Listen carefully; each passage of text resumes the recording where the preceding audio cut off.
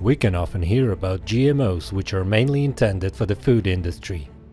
However, many people overlook the fact that the world is already full of other creatures whose genes have also been changed in laboratories and under the guidance of people.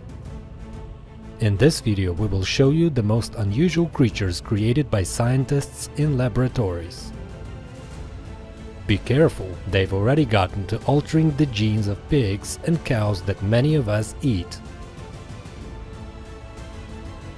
If you're against scientists who interfere with nature and spoil it, then subscribe to the channel and express your opinion in the comments.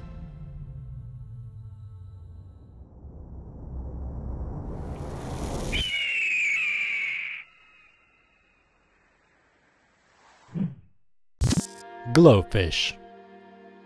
Perhaps the most famous of the genetically modified fish can be considered glowfish or shining fish. They are obtained from aquarium fish Dania rario, and their main advantage is the ability to glow with a variety of fluorescent colors, such as green, purple, pink, and orange. For the first time, these representatives of the fauna were put on the sale back in 2003, and we can safely say that they became the world's first genetically modified domestic animals. You may ask, how did scientists manage to achieve such a glowing color? They worked with a gene called green fluorescent protein, originally isolated from a tropical jellyfish that naturally caused bright green bioluminescence. Scientists inserted this gene into the embryo of the Danio fish, thanks to which it gained the ability to emit light, both in daylight and in ultraviolet light. Super cow. Cows and bulls of the Belgian blue or double-muscled breed look like creatures that just eat tons of steroids and work out in the gym.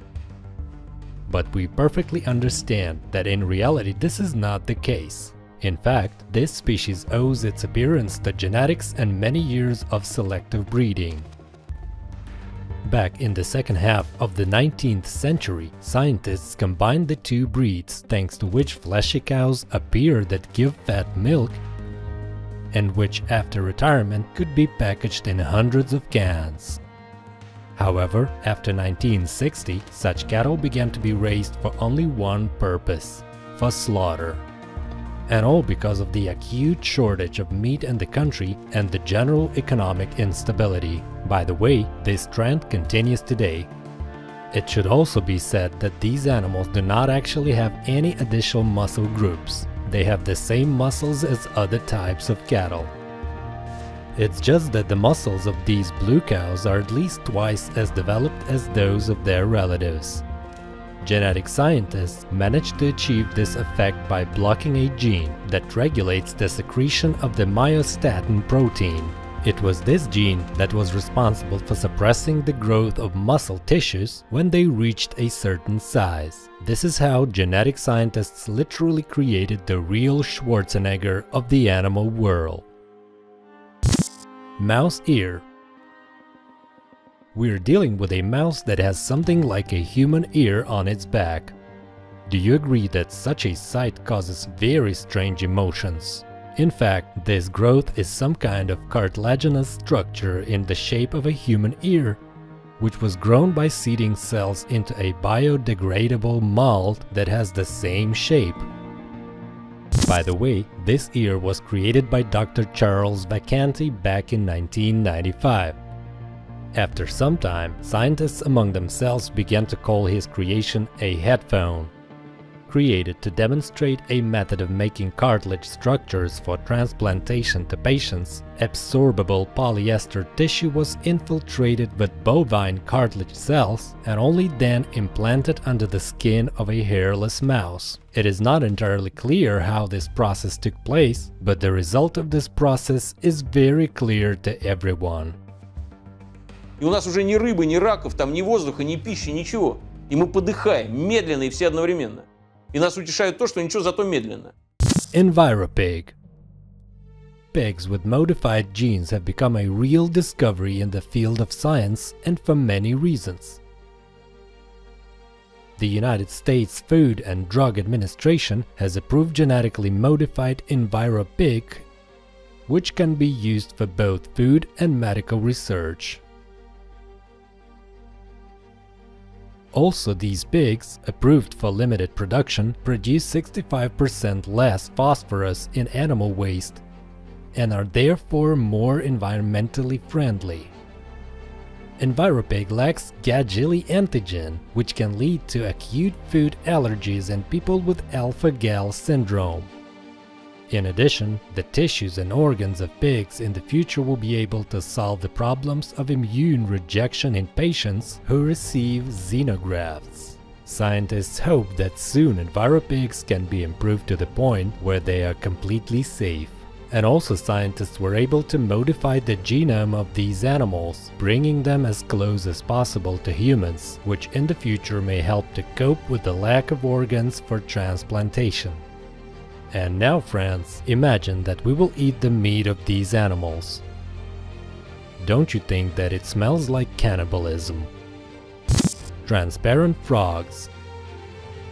People all over the world have long been against the idea that scientists use animals for their scientific experiments. Instead, many companies are now even starting to create computer simulations as an alternative method. But the American scientists have gone in such a middle way. Even though they used living beings, they still decided to do without cruel treatment towards them. And we must admit that such newly created demonstration amphibians are more suitable for experiments than ordinary frogs. This is because scientists were able to create transparent frogs that help them observe changes in internal organs. For example, it can be aging processes, cancerous processes, the effects of various chemicals on their body. The fact is that transparent frogs do not need to be dissected at all in order for specialists to observe their internal organs, blood vessels or eggs. Such skin allows you to freely study how the organs of these animals behave, and we must agree this is a real miracle of genetic engineering.